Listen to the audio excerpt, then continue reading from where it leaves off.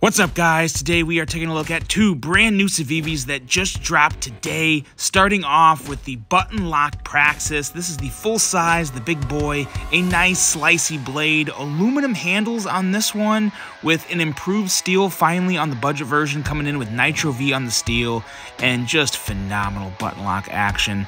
Love the feel and firmness of this button lock, nice feel of a detent, phenomenal action on a great knife. Next up here we have the Chevalier 2, and this is one that I really wasn't a big fan of the first Chevalier, but they really did improve this model with aluminum handles, a much better detent. The detent on my last Chevalier was soft. This one is not soft. Nice, firm, excellent action, beautiful Damascus blade. You can also get this with a 14C28N blade. So yeah, excellent options, and two more phenomenal Civivi knives are now available to pick up.